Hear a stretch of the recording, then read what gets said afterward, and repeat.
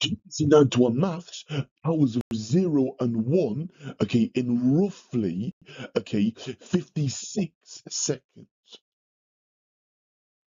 Okay, let's go. So power of 0. So any number to the power of 0 in maths is equal to 1. So 7 to the power of 0 is 1.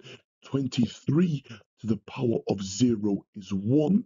Okay, and also x to the power of 0 is equal to 1.